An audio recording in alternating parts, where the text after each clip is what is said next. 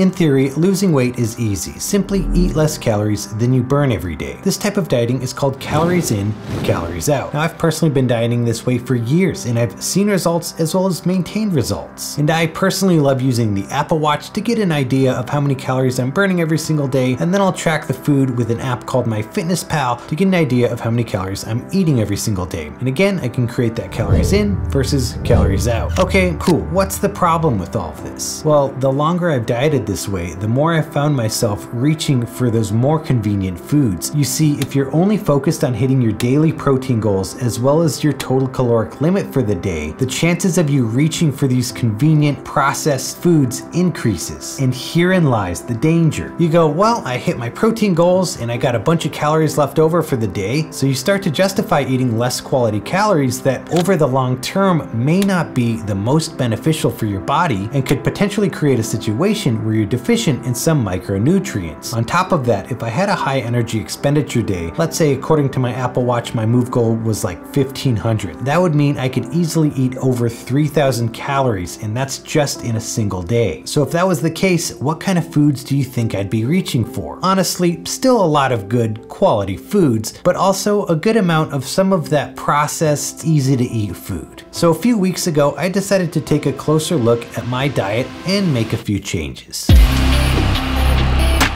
So one of the biggest things I've removed from my diet is pretty much all protein bars or packaged nutrition bars, because so many of these bars have a bunch of processed ingredients in them. And while they are a convenient way to get a quick 20 grams of protein, ultimately long term, I shouldn't be eating these every single day. Additionally, with a lot of these processed bars and processed foods, a lot of them have seed oils, canola oil, vegetable oil, and all of these oils are not good for you. They're very, very inflammatory, and over the long term, it's not something you want to be putting in your body. And I don't eat a ton of sugar as it is, but I've really been even more conscientious of how much refined sugar that is in any of these things, and especially when you get into that whole world of processed foods, you can find quite a bit of refined sugar. So I've just made sure that that is pretty much completely eliminated from the diet. So these are the main things that I've simply pulled from my diet, and I've found that one of the best ways to just adhere to not eating these things, again, as convenient as they are sometimes, is I just stopped buying them. If a food that you're trying not to eat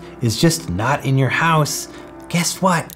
You're not gonna eat it. It's a simple strategy, but it's 100% effective. Now, what I want you to keep in mind here is a lot of foods you buy at the store are gonna come in some kind of packaging. That doesn't necessarily make it innately bad. I'm not saying go be a farmer and harvest everything from scratch and raise your own cattle and chickens and eggs, and don't do that unless you want to, then go be a farmer. That's fine. But what I am saying here is that when you are shopping for foods, quick, before you buy it, take a look at the packaging and look at the ingredients list. And you want to aim for those whole food, single food, or maybe just a handful of ingredients listed on that packaging. But once that list really starts to get long and you start to see sunflower oil, canola oil, like phosphoric acid, random chemicals that they're putting in there, just don't buy it. This is pretty simple here, but if you just take that little extra time to do that, it's gonna really, really help clean up your diet.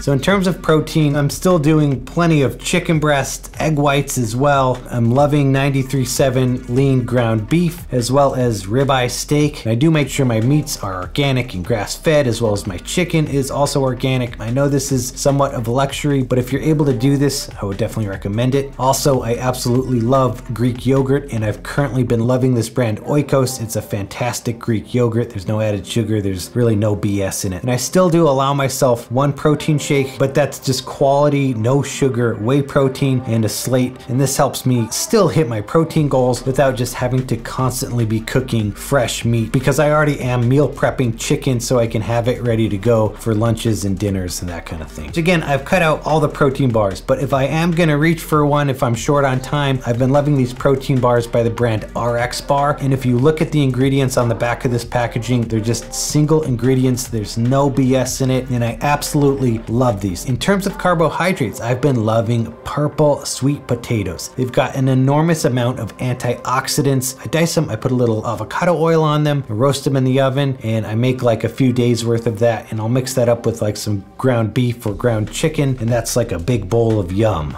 A big bowl of yum. Also, I've been enjoying whole grain oats by the brand Ezekiel. It's all, again, very good quality ingredients, no bullshit in there, as well as basmati rice. That's just kind of a bodybuilder or fitness world staple. Easy on your digestion and a great source of carbohydrates. And also, I've been eating plenty of fresh fruit. You know I love blueberries. My wife and I have also been making these teriyaki bowls, and I put a bunch of fresh cut pineapple in there, which is freaking amazing. Also, fresh cut vegetables, mostly in the form of pico de gallo. So there's Roma tomato in there, jalapeno, serrano pepper, red onion, cilantro. Pretty much every time I have a bowl of meat and potatoes or meat and rice, I'm doing heaping scoops of that. And I get these fresh vegetables. It's a great source of fiber and a ton of micronutrients. I also do like these microwavable vegetable pouches that I found at Sprouts, and it's whole food ingredients in there. You just throw it in the microwave, and these are nice to throw in when I have just a big bowl of meat. Yeah, I keep saying big bowls of meat.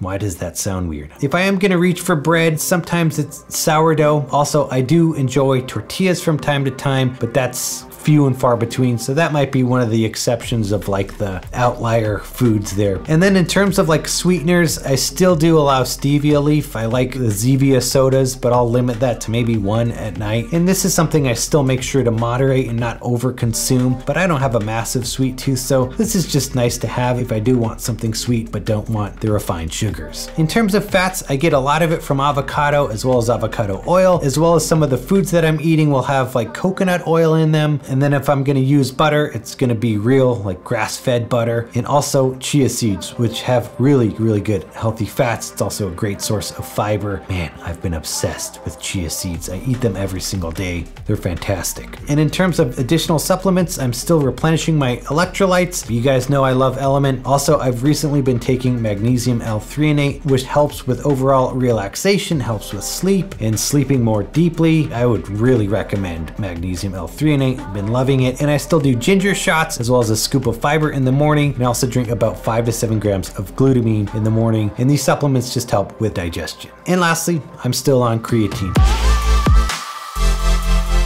So all of these foods have been making up like 90 to 95% of my diet. And hopefully you don't think they're that boring, but I'm kind of at this place now where I'm prioritizing the foods that are gonna make me feel and perform and live an amazing life. And not just right now, but for years to come. And I think the sooner that you can consider this and make it the foundational aspect of your diet, the better. It's not just about how you look, but it's also about how you feel. It's about preventing disease. It's about enjoying freaking life. Because I truly believe you can get to this place in your diet where it makes you feel so good every single day. You're sold. You don't want to eat anything else other than good quality, nutrient dense foods. And with how hard I train and how much I do every single day, I have to be on top of it. And then, you know, it's interesting when you actually do end up being like, let me just order some pizza tonight or something. When you have that one night where you order some shitty food, you feel it. You're like, whoa, this is what I used to eat. This feels gross right now. Like you can physically feel the difference between nutrient dense quality foods and that ultra processed bullshit. And it'll be kind of a reminder for you like, that's why I stay away from that. The quicker you can make that switch, and by the way, give yourself some grace in making that switch, but the quicker you can do it, the better, and you're just gonna be a happier, more energized and excited person. Also, another cool thing is I've been able to bulk on this diet. This week I hit over 180 pounds, so I've been putting on some size, which I'm super stoked about, and maybe within the next few months I'll start the cut, but I wanna really get into the comfortable 180s before I consider trimming off some of the fat and seeing where I'm at. So stay tuned for more updates on that. Well friends, thanks so much for watching this video.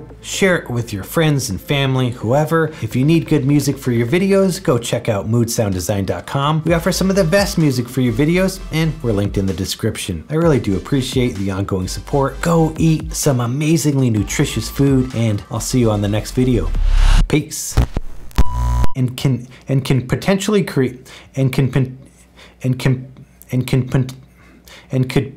and could potentially, wow. Welcome back to the YouTube channel. It's your favorite YouTuber, Bryan. And of course, as soon as I start recording, my dogs start barking. I freaking love it. I make sure my meats are,